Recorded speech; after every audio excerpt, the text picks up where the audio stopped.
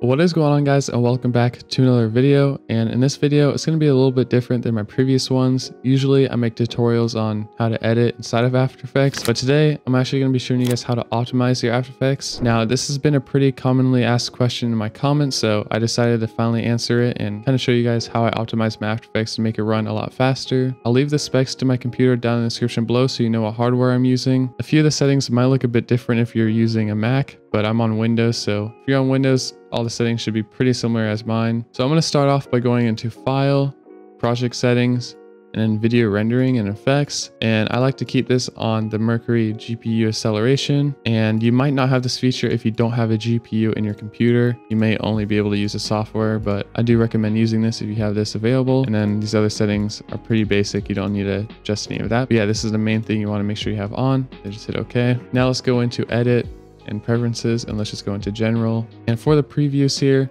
I like to keep my adaptive resolution limit to 1.6. Now in the media and disk cache, it's nice to have your maximum disk cache set to a pretty high value here. I have mine set to 110 gigabytes, and that's because I have a dedicated folder just for my After Effects disk cache here. So I would recommend getting an SSD just for After Effects so you can store your disk cache on that. And it is important to frequently empty that disk cache because it will eventually get full. Now in the memory and performance is where we can change just a few more settings here. Now I have 32 gigabytes of RAM. You may have more or less. So the more RAM you have in your computer, the faster After Effects will actually run. And then I like to have my RAM reserved for other applications pretty low. I set this down to 6 gigabytes, but you can mess with this and see what works best for you. And I also have Enable Multi-Frame Rendering enabled. This basically speeds up the rendering times and the preview render times inside of After Effects. But I do think this is kind of a new feature inside of After Effects, so you do want to make sure you're on the latest version of After Effects. And yeah, that's pretty much it for here, so we can just hit OK. Now a few other settings you can adjust when you're playing back your videos are inside of just like the workspace here in After Effects. So we can adjust the quality playback here from full to quarter. So as you can see, the quality gets decreased